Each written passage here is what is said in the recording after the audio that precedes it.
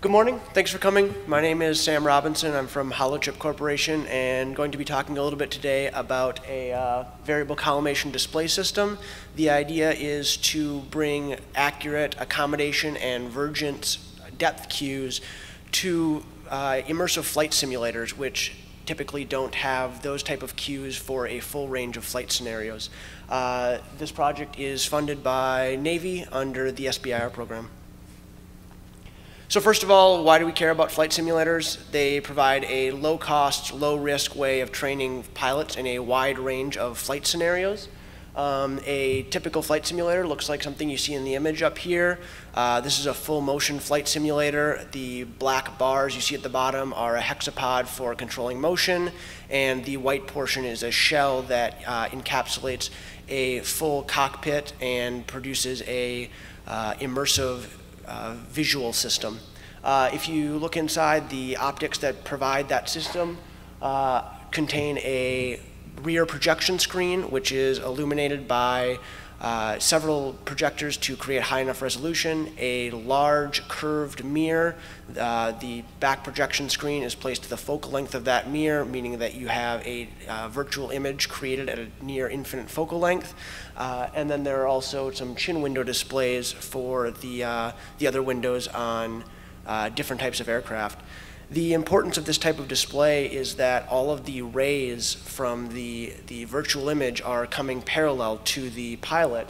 So if we look from the pilot's perspective, that means that both the pilot and the co-pilot are seeing the exact same image. There aren't any parallax mismatches between the two seats, so when they go through any flight regime, they're seeing the same things. Also, this provides accurate vergence and accommodation cues for infinitely far objects, meaning that the way you normally perceive depth is correct for anything that is very far away, whether that's a distant airfield or the ground. And because those views are correct, there's little or no eye strain for the pilot flying this craft for a long period of time. Inside of a helicopter, you have a slightly different setup. You have the large front display, but then you also have what are called chin windows. These are windows that are down by the pilot's feet and lets them see the ground when they're performing maneuvers close to the ground. This is important in vertical and takeoff landing situations, as well as any sort of operation where you are traveling close to the ground and or there is poor weather and you are literally relying on seeing the ground to produce your correct flight patterns. Because the current simulator designs use these fixed collimation displays, the virtual image is at a single location and it's usually about 60 feet away from the pilot. That 60 feet is chosen because in the world of simulators that is effectively an infinite distance. Well, whenever you have a situation where you are closer to the ground or closer to an object than that 60 feet, you end up with mismatched visual cues, and it provides absolutely incorrect visual cues. And so these displays just don't work. When we started this program, we were invited to a simulator in San Diego, and one of their top flight trainers took us on a ride in a simulator, flew us around. It was really cool. And we came in for a landing, we crashed, and she just kind of shrugged and said, "Yeah, you can't tell where the ground is." So that's not very useful in a flight trainer where you want to train something other than being a long way from the ground. So our solution to that is a variable collimation display. We are still generating a virtual image, the same as the current systems, but we are able to vary the location of that image with respect to the pilot as the aircraft changes in altitude. The image moves from about 10 feet to 60 feet away from the pilot, 10 feet being the closest you are ever to the ground when the aircraft is landed. And this gives accurate vergence and accommodation cues during all flight regimes, and most particularly when you are close to the ground and you can tell where it is and your eyes function normally. The value of this is that flying flight simulators is far less expensive than flying traditional aircraft, to the tune of about 10% of the cost per hour of operation. And that means that whenever you can increase the different situations in which you can operate a flight simulator as opposed to an actual aircraft, so we're talking about now landing or low altitude flight, it drastically decreases cost and also risk in those situations. Further, this technology that we're developing to provide these depth cues can eventually be applied to the out-the-window display instead of just the chin windows, providing these accurate depth cues over a wide range of operating environments in a very realistic simulator. So the way this thing works is we have instead of having a standard rear projection screen that is imaged by the mirror, we replace that rear projection screen with a custom optical module that allows us to vary the apparent location of this virtual image, and the user's eyes will naturally follow this image and converge and accommodate on it appropriately so that they can judge distance as they normally would and it doesn't induce any eye strain.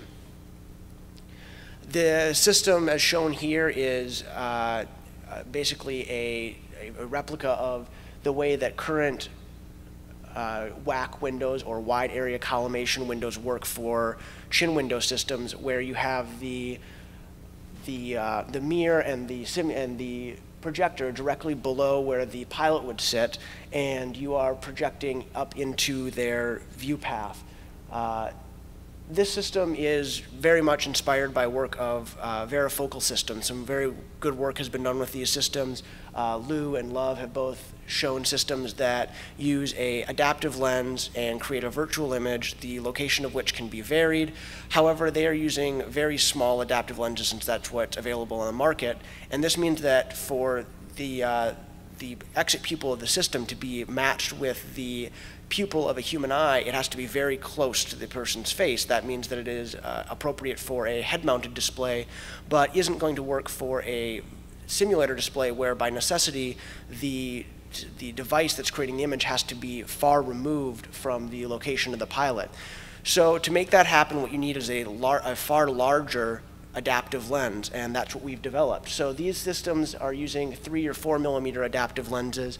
We've developed a 140 millimeter adaptive lens that allows us to increase the size of the exit pupil from about 3 or 4 millimeters to several times the interocular distance of the standard pilot, allowing them to move their head around comfortably within the exit pupil of the system and maintain accurate visual cues.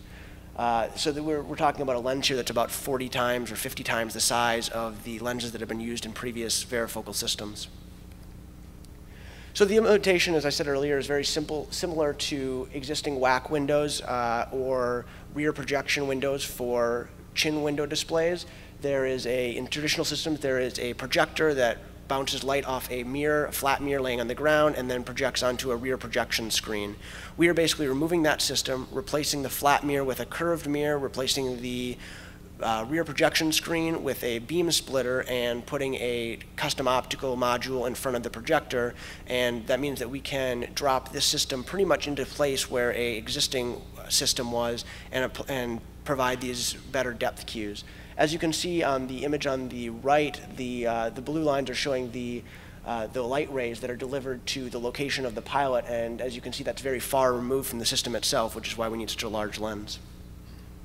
So Holochip is uniquely positioned to develop this system. We've been developing adaptive lenses for several years, and throughout that time have been increasing both the quality and the size of these lenses, and that work has really culminated into the development of this very large lens that has very favorable and low aberration. So this is part of a phase 2 Navy SBIR. The first phase was a paper study, and we determined that a large enough adaptive lens could solve this problem. We are now in the first year of a three-year phase 2 program. We have developed the adaptive lens. We are procuring and assembling the rest of the optics module and all of the fixed lenses. Next year we will be putting together a full prototype demo in a lab, and the year after that we hope to take it on the road, bring it to this conference, demo it, as well as put it into existing flight simulators at multiple locations around the country, drop it in and let pilots get real experience with it and see how they feel about a simulator with these type of depth cues added.